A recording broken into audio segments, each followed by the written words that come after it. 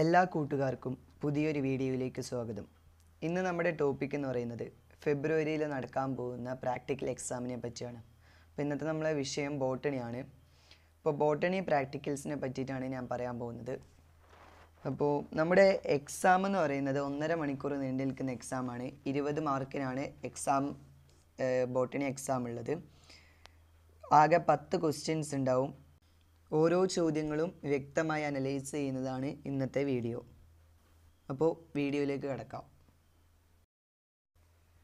ആദ്യത്തെ ചോദ്യം എന്ന് പറയുന്നത് ഒരു ടെമ്പററി സ്ലൈഡ് പ്രിപ്പയർ ചെയ്യാൻ വേണ്ടിയിട്ടാണ്. Prepare A TS of the given specimen A and identify giving reasons. Draw the ground plan and label the parts. Leave the preparation for valuation. അപ്പോൾ ഇതാണ് ആദ്യത്തെ ക്വസ്റ്റ്യൻ. 5 മാർക്കിൻ്റെ ക്വസ്റ്റ്യൻ ആണ്. അപ്പോൾ ഈ സ്ലൈഡ് പ്രിപ്പയർ ചെയ്യുന്നതിന് 2 മാർക്ക്, ഡയഗ്രാം ലേബൽ ചെയ്തുകൊണ്ട് വരയ്ക്കുന്നതിന് 1.5 മാർക്കും, പിന്നെ ഇത് നമ്മൾ ഈ ഒരു TS ഈ ഒരു സ്ലൈഡ് എന്തിൻ്റേതാണെന്ന് നമ്മൾ ഐഡൻറ്റിഫൈ ചെയ്യുന്നതിന് 1/2 മാർക്കും, ആ ഐഡൻറ്റിഫിക്കേഷൻ്റെ റീസണിന് 1 മാർക്കുമാണുള്ളത്. അപ്പോൾ ഇങ്ങനെയാണ് ഈ ഒരു ക്വസ്റ്റ്യൻ്റെ സ്കോർ ഡിസ്ട്രിബ്യൂഷൻ. അപ്പോൾ നമുക്ക് ഇതിൽ ഓരോ പോയിൻ്റുമായിട്ട് എടുത്ത് നോക്കാം. ഈ ഒരു ചോദ്യത്തിൽ നമുക്ക് സ്ലൈഡ് പ്രിപ്പയർ ചെയ്യാൻ വേണ്ടി തരുന്നത് dicot stem, monocot stem, dicot root, monocot root എന്നീ 4 പ്ലാൻ പാർട്സ് ആണ്. അപ്പോൾ ഇതിൽ ഓരോന്നായിട്ട് നമുക്ക് എടുത്തു നോക്കാം. നിങ്ങൾ ആ സ്ലൈഡ് മൈക്രോസ്കോപ്പിലൂടെ ഇട്ട് നോക്കുമ്പോൾ ഈ ഒരു വ്യൂ ആണ് കിട്ടുന്നതെങ്കിൽ ഇതൊരു ഡൈക്കോട്ട് സ്റ്റെം ആണ്.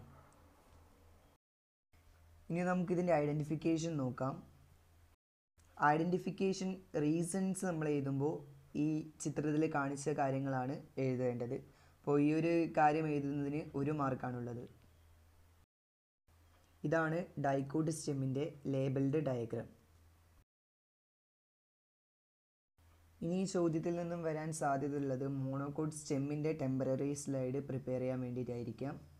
അപ്പോൾ ഈ ഫിഗറിൽ കാണിക്കുന്ന വ്യൂ ആണ് നിങ്ങൾ മൈക്രോസ്കോപ്പിലൂടെ കാണുന്നതെങ്കിൽ അതൊരു മോണോക്കോട്ട് സ്റ്റെം ആണ്. മോണോക്കോട്ട് സ്റ്റെമ്മിൻ്റെ ഐഡൻറ്റിഫിക്കേഷൻ റീസൺസ് ആണ് ചിത്രത്തിൽ കാണിച്ചിരിക്കുന്നത്.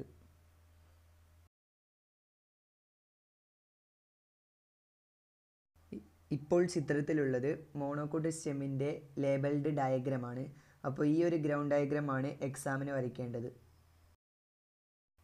അടുത്തതായിട്ട് ഈ ചോദ്യത്തിൽ നിന്നും വരാനുള്ളത് മോണോക്കോട്ട് റൂട്ടാണ്. ചിത്രത്തിൽ കാണിച്ചിരിക്കുന്നത് മോണോക്കോട്ട് റൂട്ടിൻ്റെ മൈക്രോസ്കോപ്പിക് വ്യൂ ആണ്. Identifying reasons of monocot root.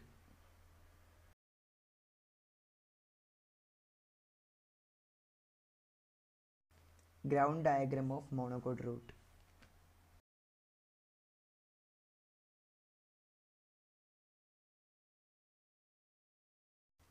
ഇതാണ് രണ്ടാമത്തെ ചോദ്യം. Observe given specimen B. Name the vegetative propagule. Which plant part is modified. Draw A NEET labelled diagram. അപ്പോൾ ഇതൊരു 2 മാർക്കിൻ്റെ ക്വസ്റ്റ്യൻ ആണ്. വെജിറ്റേറ്റീവ് പ്രൊപ്പഗ്യൂളിൻ്റെ നെയിം എഴുതുന്നതിന് 1/2 മാർക്കും, ഏത് പ്ലാന്റ് പാർട്ടാണ് മോഡിഫൈ ചെയ്തതെന്ന് എഴുതുന്നതിന് 1/2 മാർക്കും, പിന്നെ അതിൻ്റെ ലേബൽഡ് ഡയഗ്രത്തിന് 1 മാർക്കാണുള്ളത്. അപ്പോൾ നമ്മൾ ആദ്യം നോക്കാൻ പോകുന്നത് ജിഞ്ചറിനെ പറ്റിയാണ്.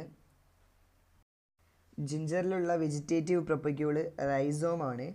അത് അണ്ടർഗ്രൗണ്ട് സ്റ്റെം മോഡിഫൈ ചെയ്തിട്ടാണ് റൈസോം ഉണ്ടായത്.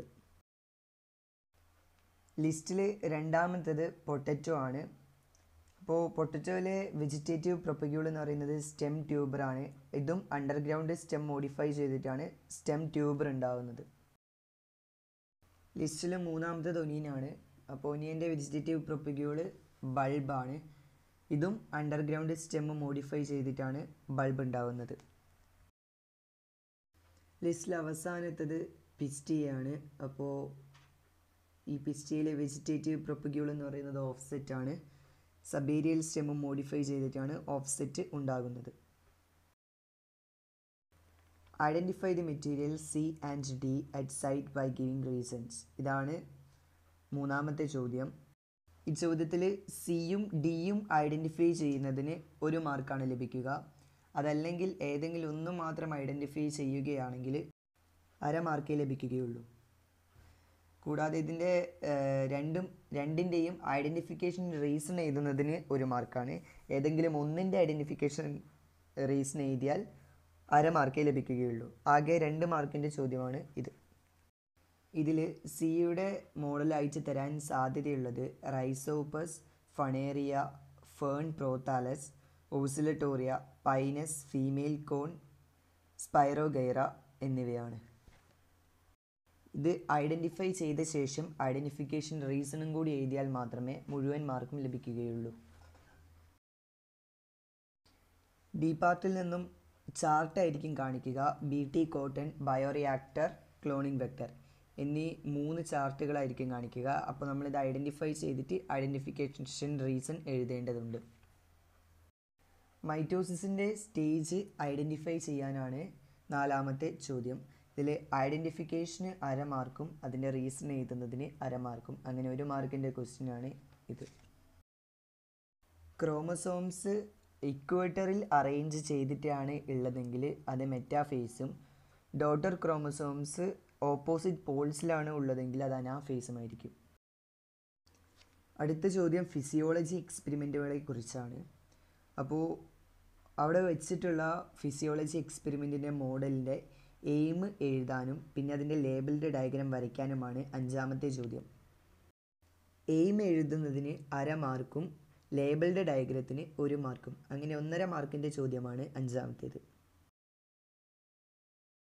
ചോദിക്കാൻ സാധ്യതയുള്ള 5 ഫിസിയോളജി എക്സ്പെരിമെൻറ്റ്സ് ആണ് ചിത്രത്തിൽ കാണിച്ചിരിക്കുന്നത്. അവയുടെ എയിമും തന്നിരിക്കുന്നു. തന്നിരിക്കുന്ന ഫ്ലവറിൻ്റെ ഫ്ലോറൽ ഫോർമുല എഴുതാനുള്ളതാണ് 6ാമത്തെ ചോദ്യം.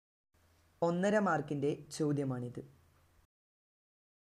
ഫാബേഷ്യയെ, ലില്ലിയേഷ്യയെ, സൊളനേഷ്യയെ 3 ഫാമിലികളുടെയും ഫ്ലോറൽ ഫോർമുല ചിത്രത്തിൽ തന്നിരിക്കുന്നു.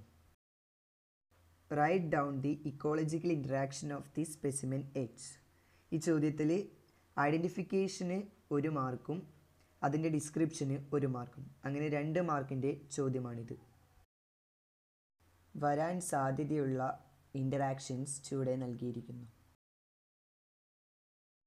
8ാമത്തെ ചോദ്യം ആന്തറിൻ്റെ ക്രോസ് സെക്ഷൻ എടുക്കാനാണ്. ഇതിൽ സെക്ഷൻ എടുക്കുന്നതിന് അര മാർക്കും ലേബിൾഡ് ഡയഗ്രാം വരയ്ക്കുന്നതിന് 1.5 മാർക്കുമാണ്, അങ്ങനെ 2 മാർക്കിൻ്റെ ചോദ്യമാണ് 8ാമത്തേത്. 9ാമത്തെ ചോദ്യം വൈവ ക്വസ്റ്റ്യനാണ്. ഫിസിയോളജിക്കൽ എക്സ്പെരിമെൻറ്റ്സുമായി ബന്ധപ്പെട്ട ചോദ്യങ്ങളാണ് ചോദിക്കുക. 1 മാർക്കിൻ്റെ ക്വസ്റ്റ്യൻ ആയിരിക്കും ഉണ്ടാവുക. 10ാമത്തെ ചോദ്യം പ്രാക്ടിക്കൽ ഡയറിയാണ്, അതായത് നമ്മുടെ റെക്കോർഡ് കംപ്ലീറ്റ് ആണെങ്കിൽ 2 മാർക്ക് ലഭിക്കുന്നതാണ്. എല്ലാവർക്കും വീഡിയോ ഇഷ്ടമായെന്ന് കരുതുന്നു. Thank you.